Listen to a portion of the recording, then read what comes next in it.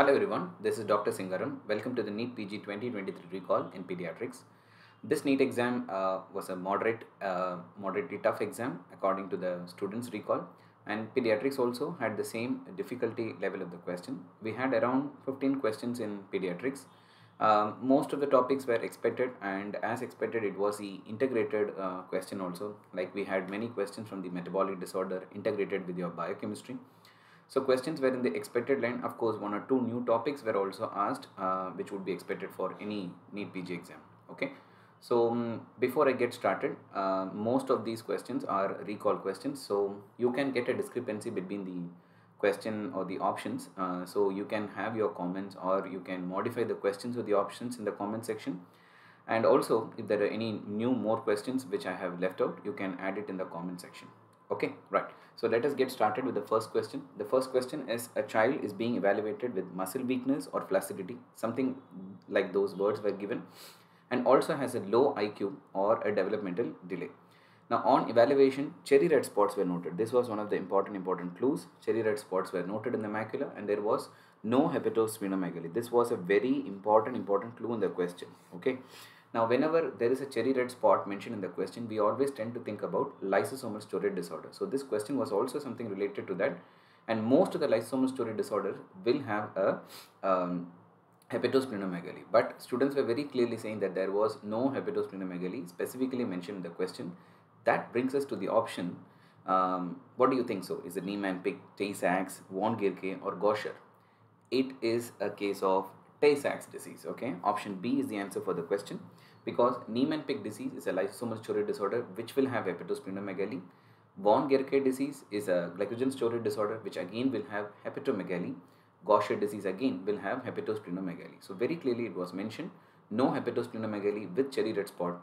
I will make the diagnosis as Tay-Sachs disease. Now, Tay-Sachs disease is one of the GM2 gangliosidosis. Another GM2 gangliosidosis is the Sandhoff disease.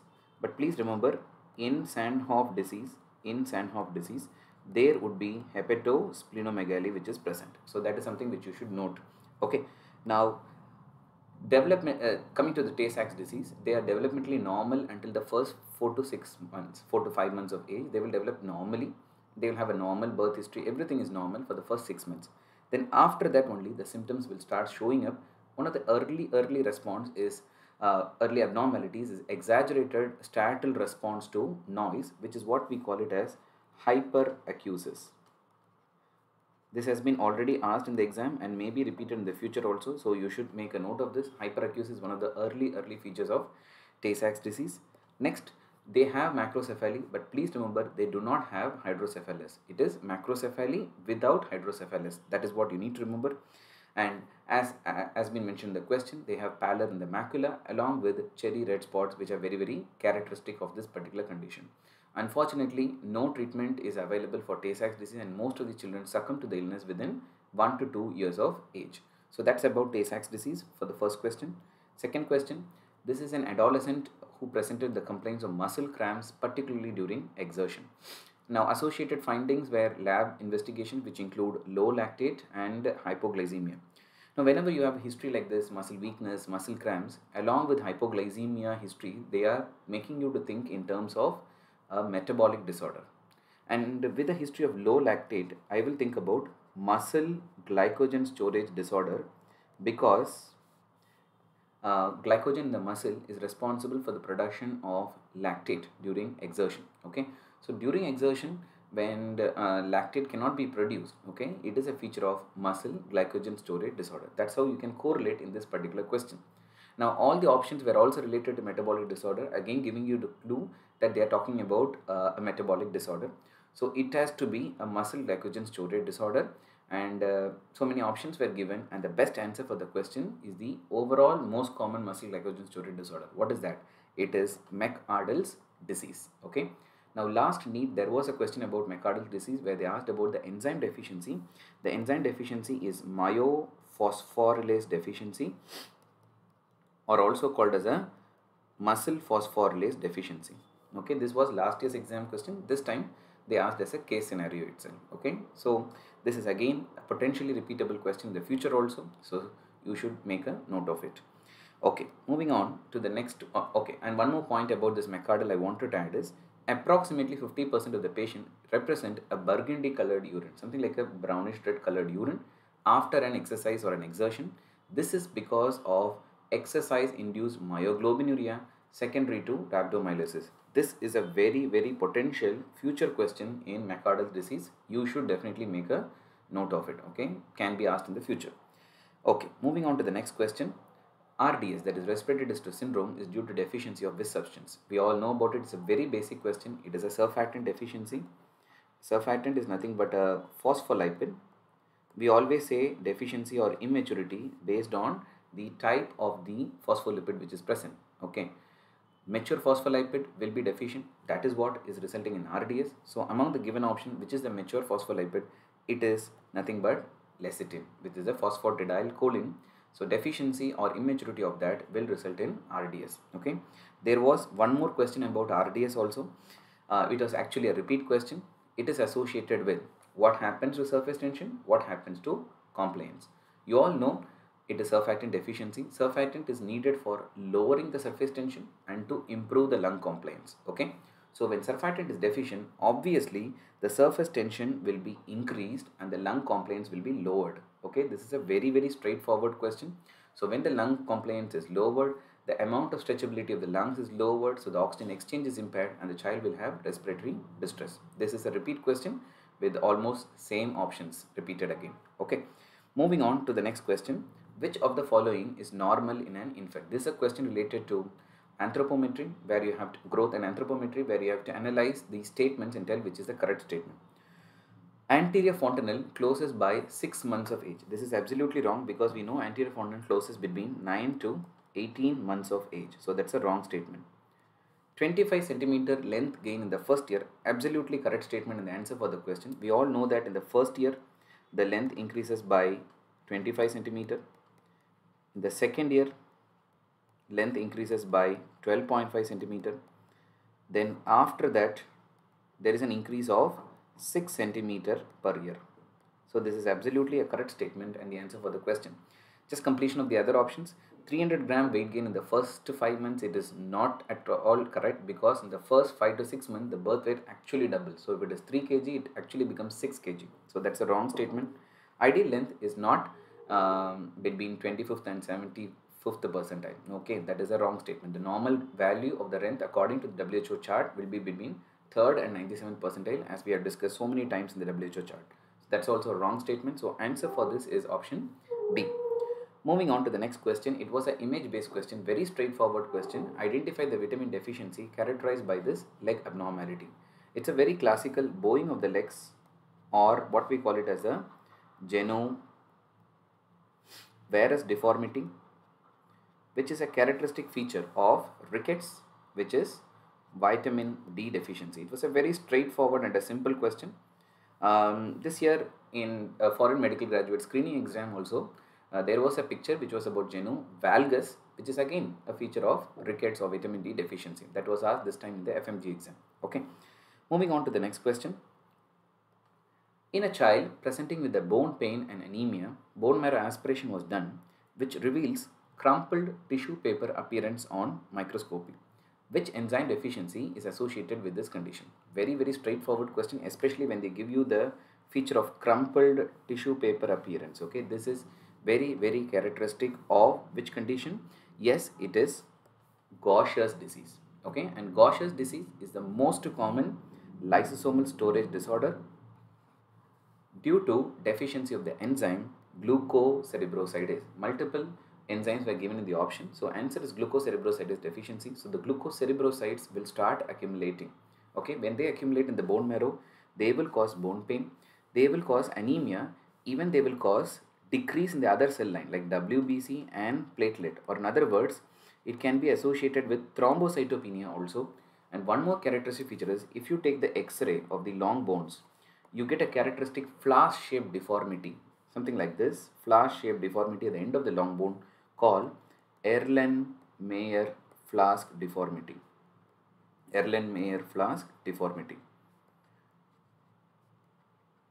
This is again a repeat question from the last year's NEET PG where they asked straightforward about the enzyme deficiency in Gaucher's. That was a straightforward question. This time they modified into a case scenario. Okay, right.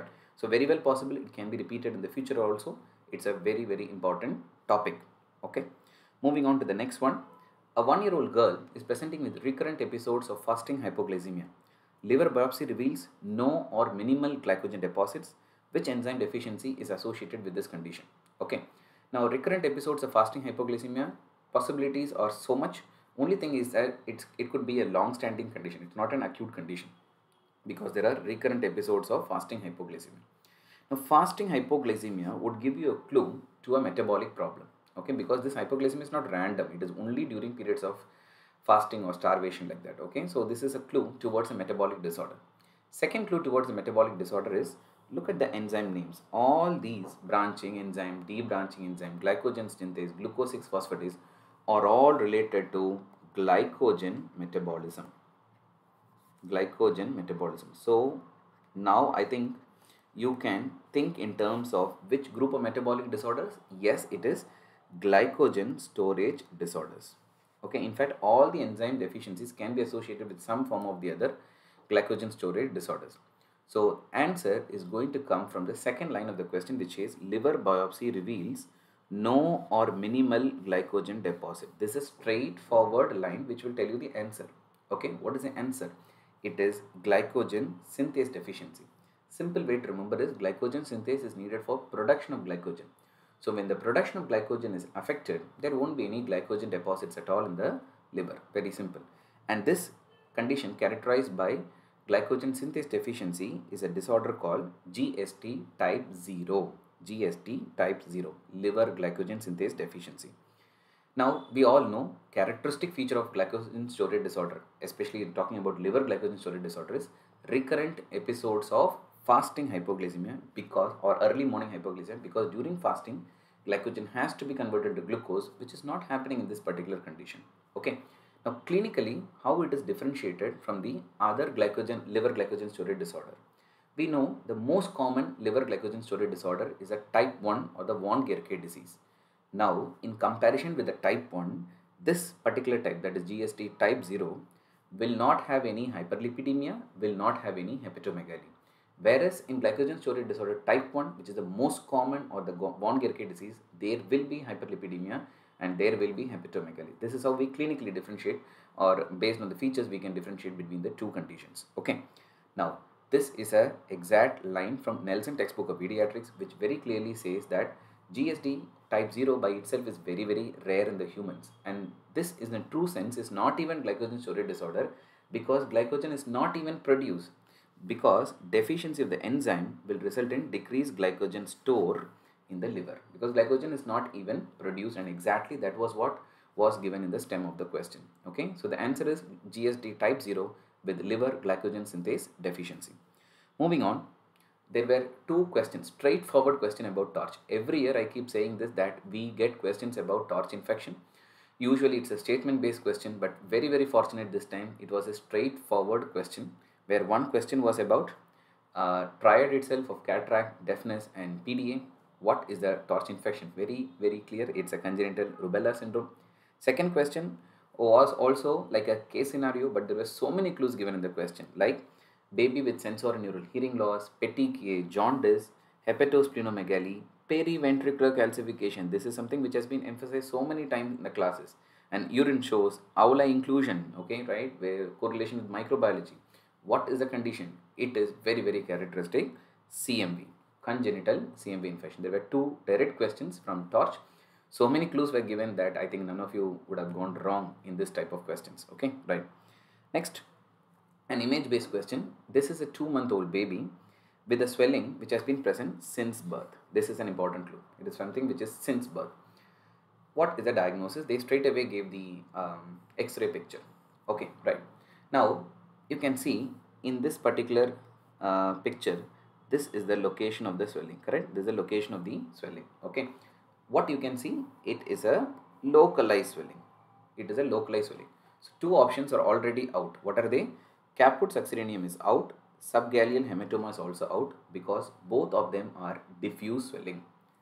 And also caput succedaneum will resolve within few days, 2 to 3 days itself it will resolve. It is not going to be persistent for a 2-month-old baby. So those two options are automatically out. Encephalocele and cephalohematoma can persist up to 2 months also. Encephalocele for an even longer duration also. How will you differentiate between the condition? Both are localized ones. But the point to be noted is encephalocele on an X-ray will be like this, where you will have typically a defect in the skull through which the brain tissue protrudes out. That's why it's called encephalocele. Encephal means the brain, cele means the cavity, and that is due to a defect in the skull. So you will have a very clear defect in the skull which was not at all given in the question.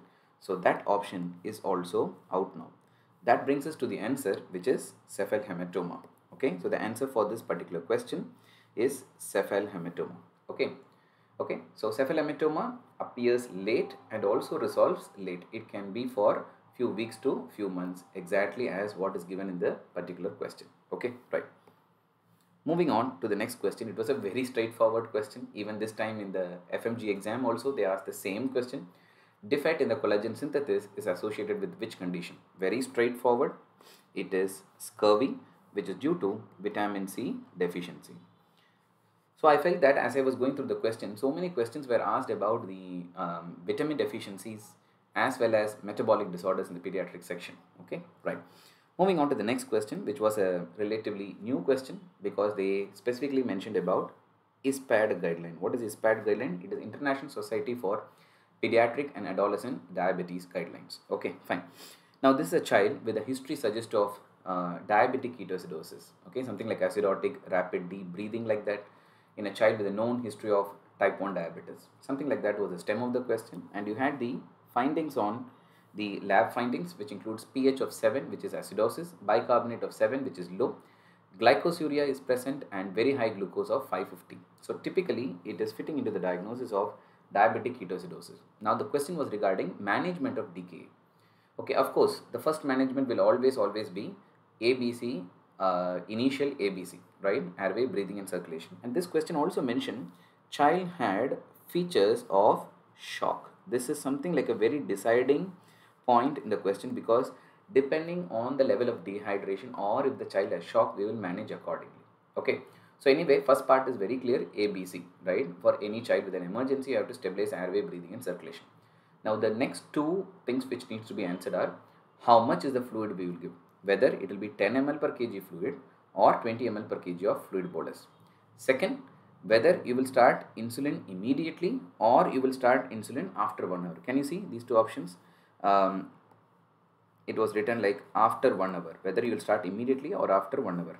Okay, first thing to note, because this child is having shock, the amount of fluid to be given is 20 ml per kg.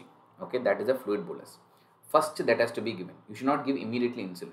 Insulin is given later after 1 hour of fluid therapy. That is the important thing. So the answer for the question is the last option. You do the ABC, stabilization of the child, followed by 20 ml per kg of fluid and insulin later after 1 hour. This is what is a guideline I was talking about. You can see that this is the same ISPAD guidelines. You can see clinical history, science and biochemical investigation should be proving that it's a case of DKA. It was all satisfied in our child. So we had DKA diagnosis confirmed. Then you look at the 3 limbs. What are the 3 limbs? Whether it's a shock, first situation. Second, moderate or greater dehydration or severe dehydration. Third, minimal dehydration. Okay, right? Very simple. Minimal dehydration child will be able to take oral fluids. That's all. In moderate or great dehydration, child will have severe features like acidotic breathing will be there, vomiting will be there, but not in shock. This is important. Third will be in shock, okay, which is what is given in our question itself. Child was in shock. Now you look at this for further discussion. What is that? If the child is in shock, you have to stabilize the airway, breathing and circulation. And can you see how much is the fluid given? 0.9 saline, which is normal saline. 20 ml per kg bolus has to be given. Okay, right? So it's a very straightforward question. Once you are given the fluid, you can see the second limb. The second limb is where you have to give IV insulin infusion starting 1 hour after IV fluids are initiated. So that is why the answer for this question is after stabilization ABC, give 20 ml per kg of fluid bolus, then after 1 hour give IV insulin. Okay, so this is a question straight taken from ISPAD guidelines. A relatively new question, maybe for future you have to know this topic very properly. Then this is one more question, okay, relatively new pattern question, but something which we have studied as a fact-based question in the previous year exams, but this time it was a image-based question and a clinical scenario-based question, right? A 3-month-old baby with a history of raw egg ingestion. This was the important clue, okay? Raw egg ingestion has following features with something like thinning of the hair. Some of the students said that child had alopecia, something like that. And this child also has this erythematous, that is red colored, scaly lesions. Scaly lesion. Something which would look like an seborrheic dermatitis itself. Okay, right? This is one characteristic feature of this condition. Along with that, child is also having alopecia. And most important clue in this is raw egg ingestion. Okay, and now you have to correlate with what deficiency the features would have been occurred. Is it vitamin A, vitamin C, zinc, or biotin deficiency? The answer is biotin deficiency, because raw egg ingestion, see, raw egg, especially the egg white, contains a lot of this biotin, which will, I'm sorry for that,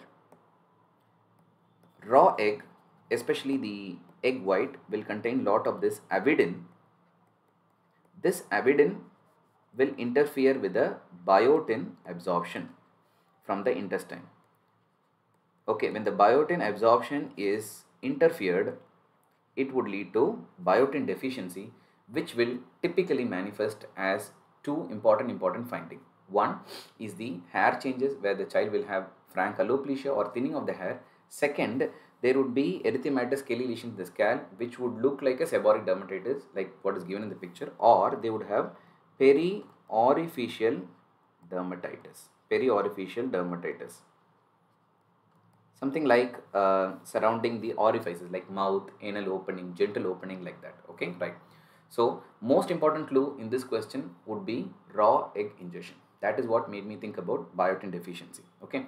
Now biotin is such an important substance which you should know about, because biotin is actually something like a cofactor for carboxylases, which are involved in almost every metabolism, like carbohydrate metabolism, fat metabolism, as well as amino acid metabolism. So it is very important. And the risk factors is consumption of raw egg. I have already told you the reason. Raw egg the egg white contains this avidin, which will interfere with the biotin absorption. One more important risk factor found to be is long-term valproate drug therapy. That is also associated with biotin deficiency, one of your future MCQ questions. So please make a note of it. Okay, and characteristic features, I already told you two things. One is the hair in the form of alopecia. Second, skin in the form of dermatitis. They can have conjunctivitis also. One more, it involves the nervous system, so it is associated with hypotonia as well as decreased activity in the child. Okay, these are all characteristic features of biotin deficiency. Okay, then there were other straightforward questions also. I did not get the complete stem of the question as well as the full option, so I just straight away put it up. One was very straightforward, usually repeated question. Sweat chloride test is done for which condition? It is cystic fibrosis. Straightforward question. Second one was related to a child with features of pneumonia in the community setting or the home setting. What drug you will use for the management? It is amoxicillin. Please remember, if the question was mentioning about features of severe pneumonia, then the drug you have to start would be third generation cephalosporin like ceftriaxone. Okay, right? So depending on what was the actual question, your answer may vary. This is what most of the students said, so I am putting it up. The last one was Koplik spots, a very important and a repeatedly asked question which is associated with measles infection. So that's about my discussion of recall questions in pediatrics. If you have any comments regarding the stem of the question or the options, please put it up in the comment section below. Or if you have entirely new question which is not discussed in this video, you can also put it up in the comment section. I hope you liked this particular video. Please share with your friends also, and subscribe to the channel for any and also press the bell icon for any new videos which will be posted in future. I wish you all the best for the results. Thank you.